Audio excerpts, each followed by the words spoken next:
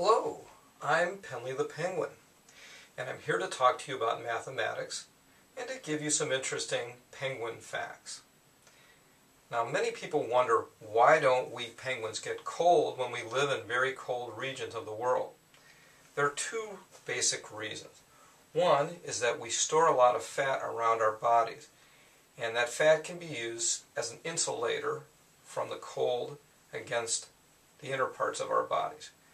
But the real reason we stay warm is that we have an outer feathers, stiff outer feathers, and those feathers serve as a windbreak. They keep the wind out of our body, and then inside of those hard feathers are soft downy feathers that act as insulation, much like the insulation in the walls of your house. We're going to talk about using place value to round to the nearest 10 and to the nearest 100. So let's look at example 1.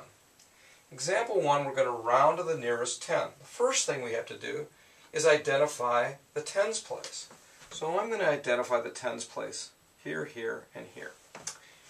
We look to the number directly to the right of the tens place. If the number is 5 or greater, we round up 1. If the number is less than 5, the number remains the same. So 64, we have to say, is 64 closer to 60 or 70? And because 4 is less than 5, 64 is closer to 60. 76. We look directly to the right. 6 is greater than 5, so 76 is closer to 80 than it is to 70. Is 85 closer to 80 or 90? Well, it's right in the middle, but by convention, if the number to the right of the tens place is 5 or greater, we round up. Now, what if it's a little more complicated when we're talking about, we're rounding to the tens, and we have a number 272. So first, identify the tens place. That's the hundred, so this is the tens. And we look to the right of the tens place. This is a 2, so the 7 stays the same. So 272 becomes 270 when we round. We look to the right of the 2. 9 is greater than 5, so the 2 will go up to 3. So instead of 429, it's 430. 853. Once again, we know this is the tens place. To the right, 3 is less than 5, so the 5 remains the same, and 853 becomes 850.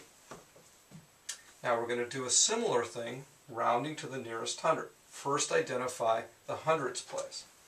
481, 342, 569.